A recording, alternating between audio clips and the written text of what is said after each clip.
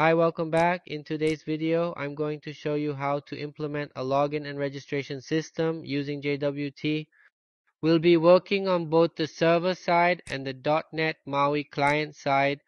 In the previous video, we set up a JWT Web API. If you missed that one, you can find the link in the pinned comment below.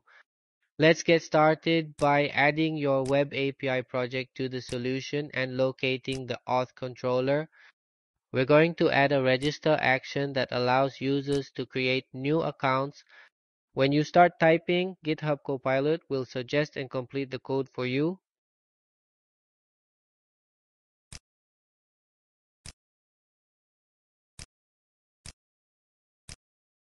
Next, create a simple model called register model with two properties, email and password.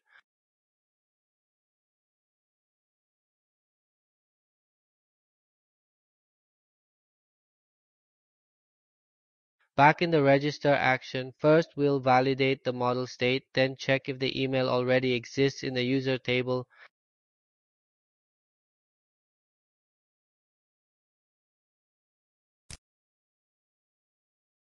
If the email doesn't exist, we'll create a new user account.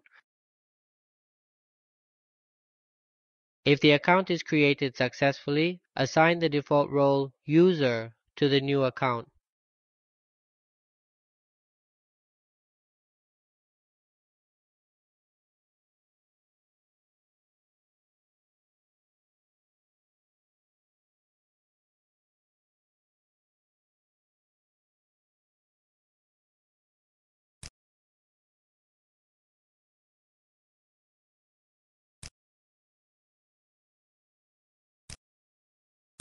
Once that's implemented, you can test the API by running the website and visiting /swagger/index.html. Also, open the AspNetRoles table in your database and make sure the user role exists.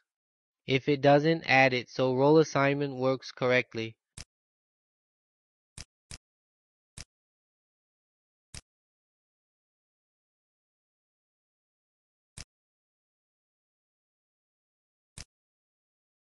Now switch to your .NET MAUI project. Then create a folder named Services and inside it add an interface called IAuthService.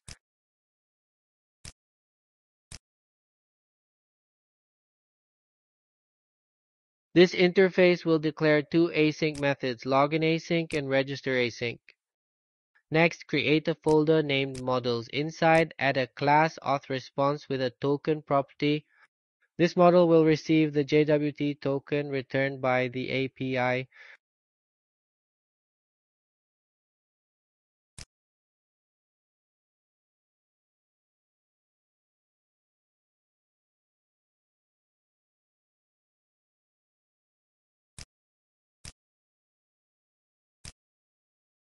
Now create a concrete class AuthService in the services folder that implements IAuthService.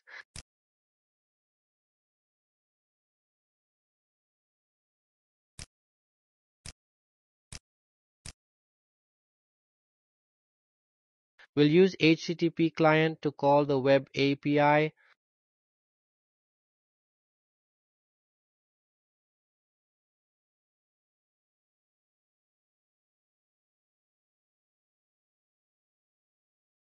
For login async, we'll build a request to the API's login endpoint, then send the credentials with HTTP client and read the JSON response.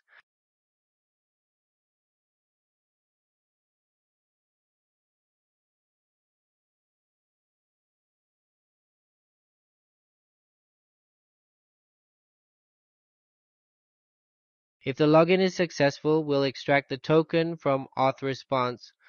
Finally, save the token securely using secure storage.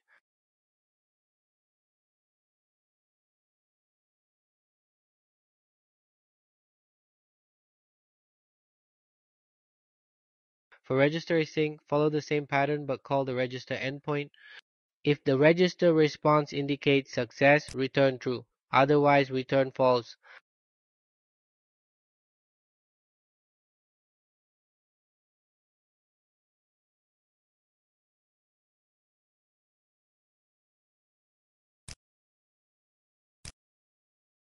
Now open the Manage NuGet Packages window and install the Microsoft.extensions.http package. This package helps us manage and configure HTTP client easily. Next, open mauiprogram.cs, then add an ADI HTTP client registration with your API base address. Register IAuthService and AuthService with the service container so they're injectable.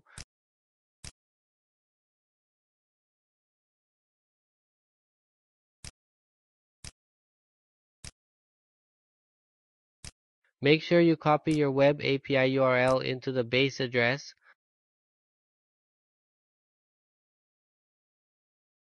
Now open register page and inject IAuthService.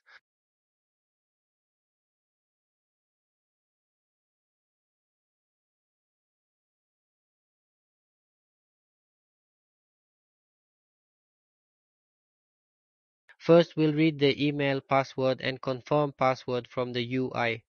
If the passwords don't match, display an error alert. Otherwise, we'll call the register async method.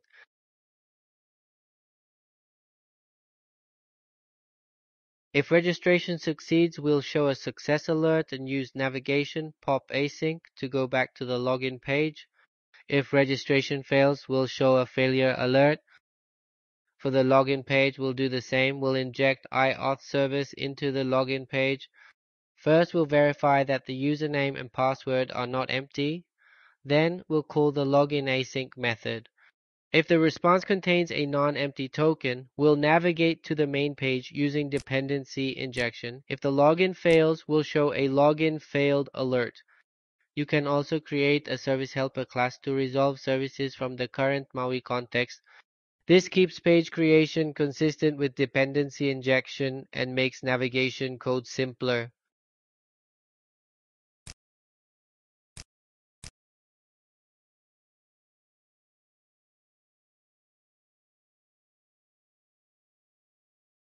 And that's it. We've finished setting up the login and registration pages with JWT. Now you can go ahead and test it on a Windows device.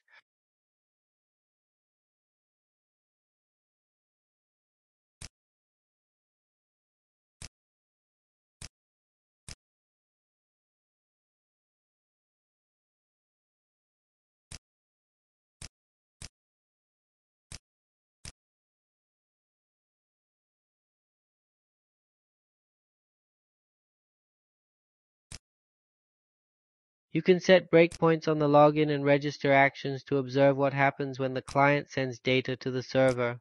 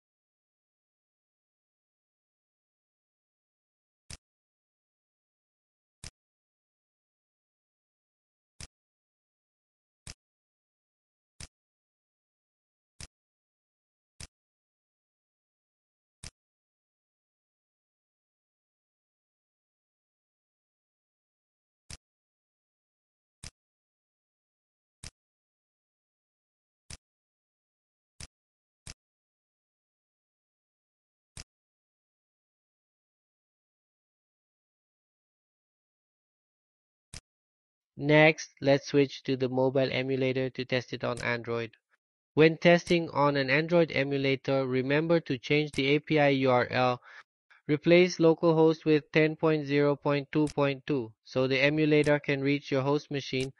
Also change HTTPS to HTTP if your local development server doesn't use a valid certificate.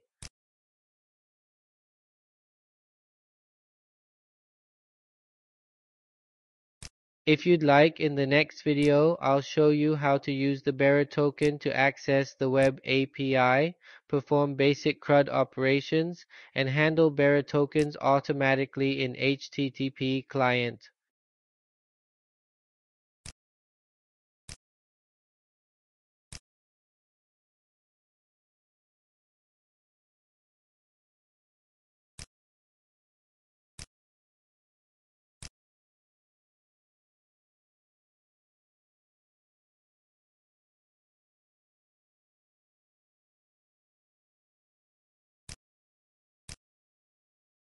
Thanks for watching. If this helped you, please like and subscribe. Leave a comment with your questions or tell me what you'd like to see next. See you in the next video.